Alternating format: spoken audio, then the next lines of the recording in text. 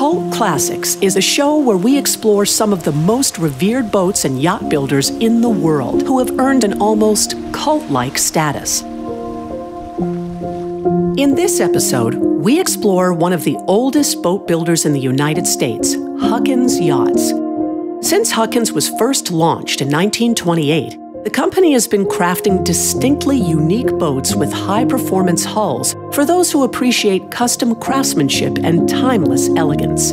From building one of the first true planing hulls and designing an outboard rudder system for World War II PT boats, to constructing some of the most advanced modern fiberglass vessels in the U.S., this yacht builder has become a true American icon.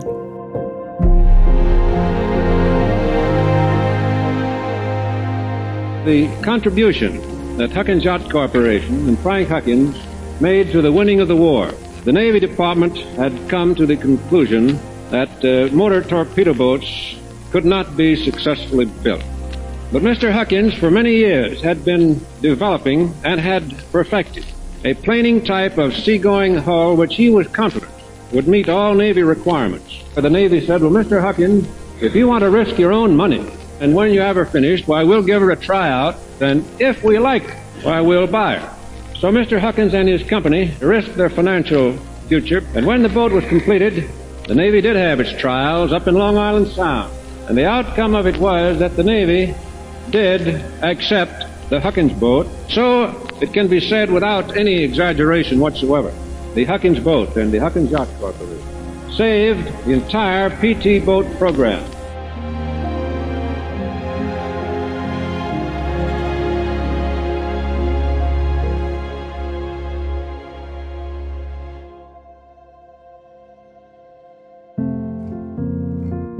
Hello and welcome to Cult Classics. I'm Marilyn DiMartini and I'm here with Cindy Purcell, who's going to share with us at YachtWorld what it's like to grow up in one of America's oldest shipbuilding families. This company started from your grandfather, right? Right. Frank Pembroke Huckins. What a beautiful classic name to begin with. So what was it like for you as a kid? I remember my grandfather just barely, I think I was 5 when he died, but I was always around, even as a baby, in the company. But being that part of the history of the company, that you started as a recreational kind of a sport fish company, right? And then World War II comes, and as part of the war effort, you became a PT boat builder. Yes, we were, actually my grandfather, when he started the company in 1928, he is credited with designing the first planing hull. And his boats were double diagonally planked when most boats were Carvel planked. And so they didn't take on water and didn't need to be swelled up, so to speak, when they were taken out of the water and then put back in the water. They were very light and very fast, and that they became really famous in the very beginning.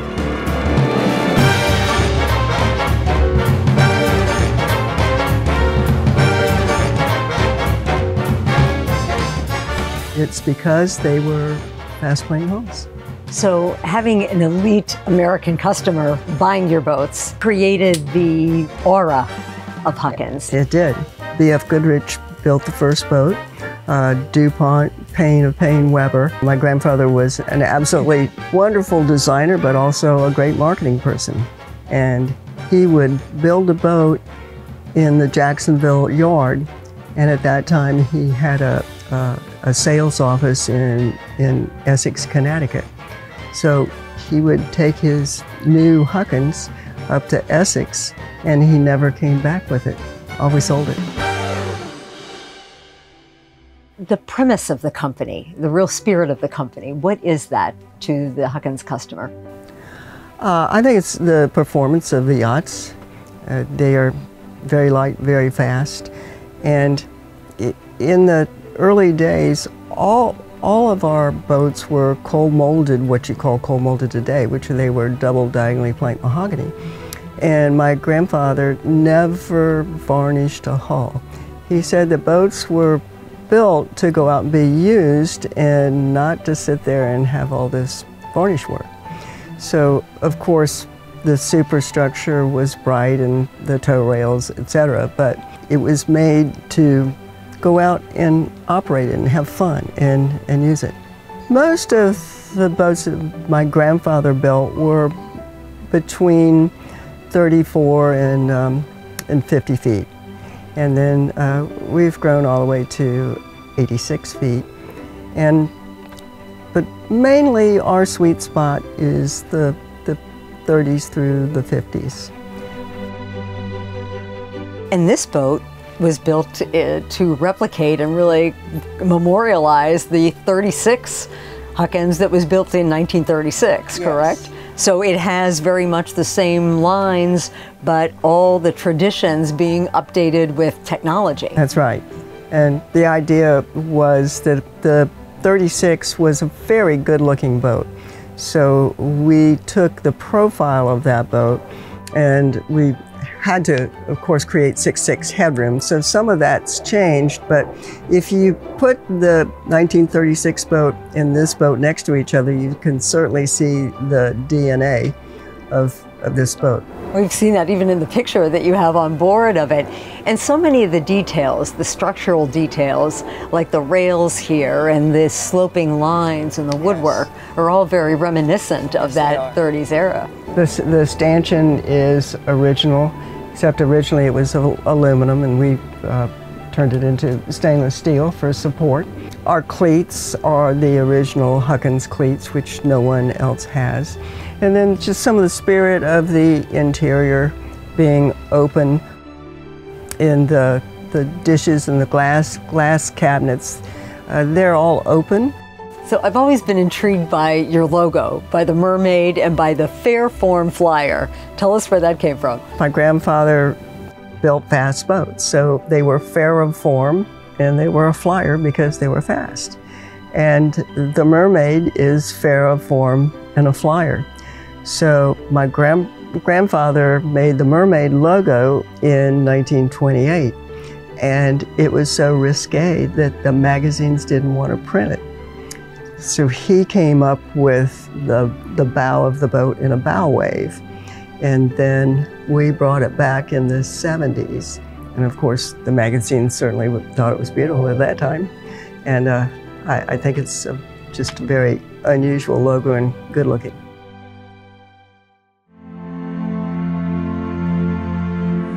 Well, Mr. Huckins realized all during this war period that he had to prepare for post-war operations.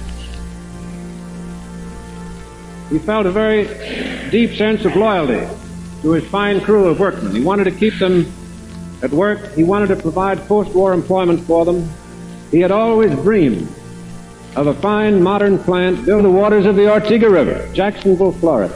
And from there, these boats will pass to the harbors and rivers and yacht clubs of the entire world, not only of our Atlantic seaboard and the Gulf and the Great Lakes and the Pacific, but Hawaii, New Zealand, Australia, everywhere where yachtsmen appreciate the finest in boat performance. How did your father evolve into the business? After the war, my father was in California and came back, and my grandfather had two sons, my father and another son. And they both had worked in the boatyard as teenagers. Pembroke didn't want to come back into the business. My father did, and so he took over that side of the business. And as a woman coming into this business, at a time where it wasn't very common, so you were a pioneer in that. What was it like for you? Well, I had wonderful parents. They never told me that just because I was a female I couldn't do anything. And I grew up running boats, being around boats. My father always took me out and taught me how to run whatever new boat we had. And so I never knew I wasn't supposed to do this. I was just very fortunate growing up in the business and having fun in the business. So, like your grandfather, do you feel like you're a good salesperson? I mean, tell me about your clients. What are some stories about people who not just love the brand, but are loyal to it? Well, I only consider myself a salesperson because I truly believe in the product, and the product sells itself.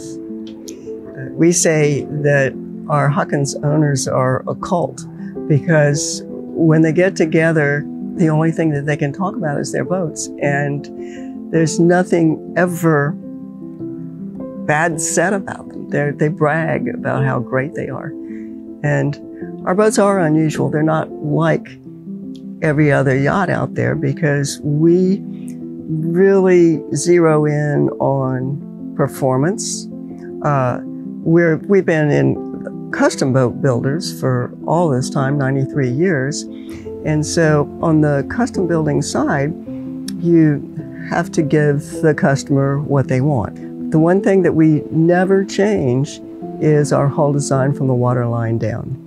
We call that design, or my grandfather named that design, the quadraconic hull.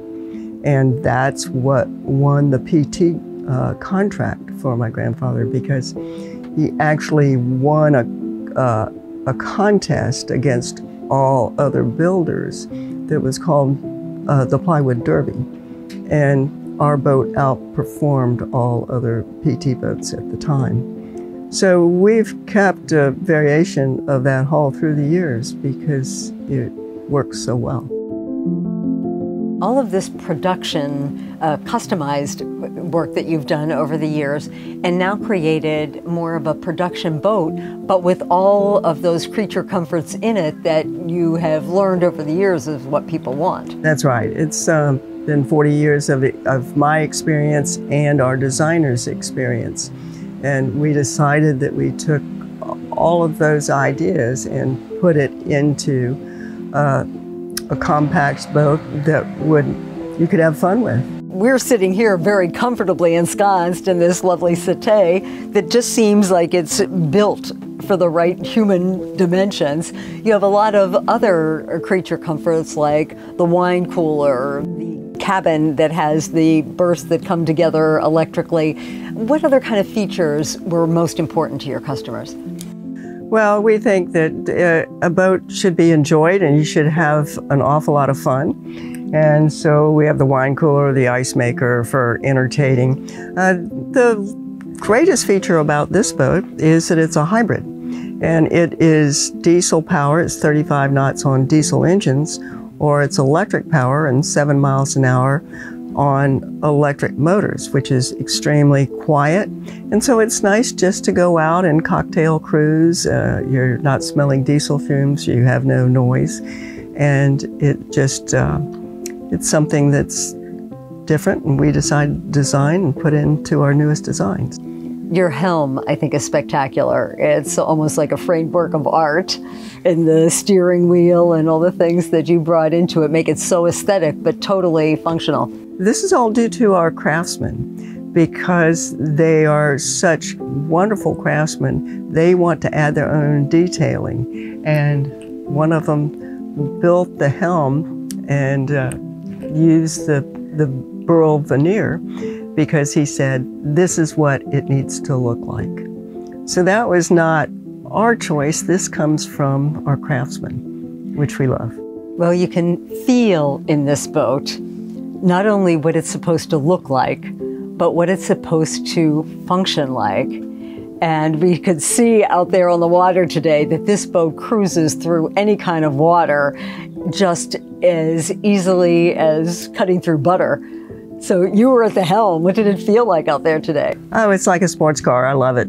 It can turn it and move it sideways and spin it around. And again, it's all about fun. And we put a ski rope behind there, and my granddaughter tubed and my daughter water skied behind the boat. So it's the versatility. You've got fun, you've got classic design, and you've got beautiful attention to detail and craftsmanship. And those are the things that create a cult classic. Thanks for joining us at Yacht World, and thanks, Cindy, for bringing us aboard the Huckins Sportsman 38.